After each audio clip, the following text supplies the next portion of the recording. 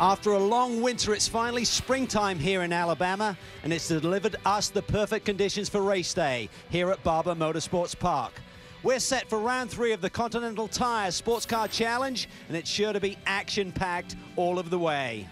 Charles Espenlaub on the pole, Jade Buford on the outside of the front row. They're green. Heading down into this very tricky turn 1-2. There's some argy-bargy in the back of the pack there, Dorsey. See Corey Fergus there in the second position, starting to feel some heat now from the number 56 car of Jesse Coombs. This was as we were cutting away to the highlight package. Eric Curran. That kind of, he got pinched, he got up on the curb, and this will show it better. Oh, they made contact, definitely. Yeah, Eric had committed there to the inside. I'd say so. Ooh. Now, brutal.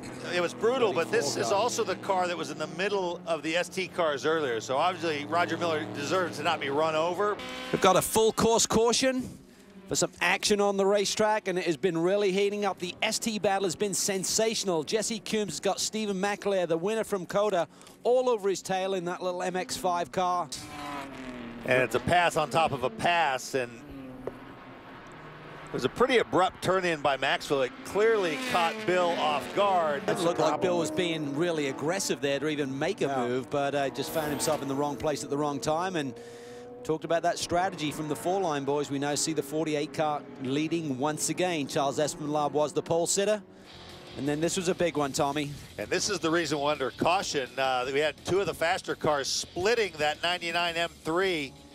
And Maxwell started to turn down into the corner, and at the same time that the 98 was sort of trying to give room to Brian Sellers on the inside. Green flag is out, and John Edwards leads Brian Sellers back to the stripe. It's now Matt Plum in the Rum Bum machine, the defending champions here at Barber, up to 3rd. Empringham is 4th, Tony's Casimets 5th. Duvardy's been in this racing game for 40-some years, and look at this, Sellers. That's where that incident happened. He's worrying Edwards big time. Yeah, he's got to battle on 2 fronts because he's got to worry about the car behind him as well with Plum.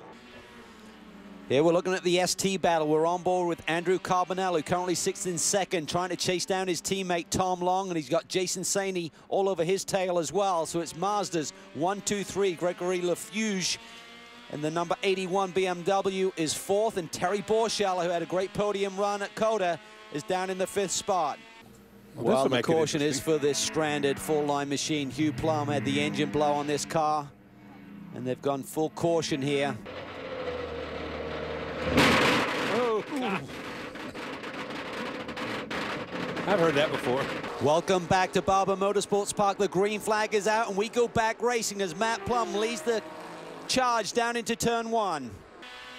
ST battle hasn't let up. Look at this. The 2 Freedom Autosport cars still running 1-2, as they have for the majority of this race. So Mazda's 1, 2, 3 down into that hairpin turn. No one being real aggressive right now, just trying to wind these laps away. For Matt Plum, he's got to drive now very smoothly, just hit all of his marks. He's got enough of a lead that he's not going to give that up in 5 minutes. I mean, he'd have to make a mistake. Here we look at this ST battle. Really, the picture hasn't changed. It's Mazda's 1, 2, 3, led by Freedom Autosport, Tom Long, Andrew Carbonell. Aschenbach being really clean there. I thought he'd have started to put the pressure on Maxwell here. Hey, look at here. ST starting to get position. Carbonell must have slipped up a little, so it was taking the defensive. Yep. ST battle, 1 more lap to go. No change, still Mazda 1, 2, 3. 2 corners to go for Matt Plum to repeat here with his teammate Nick Longy for the Rum Bum team.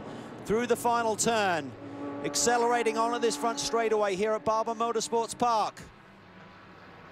It's the Rum Bum team. They return to victory lane. In 2nd spot is John Edwards, and in 3rd and 4th, it's a pair of Multimatic Astons. And then in ST, it's 1, 2, 3 Mazda. Long looks like he's got this one in hand. His teammate right behind him. Will he try and put the pressure on here with 2 corners to go? Saney looks to the outside. Will he take the long way around here? He looks to it, doesn't get grip. Gives him the inside run here, but not enough. Tom Long brings it to the stripe in front of his teammate and takes his 6th ST win with his teammate Derek Whitus. 8-team victory for Freedom Autosport. A brilliant day for that team.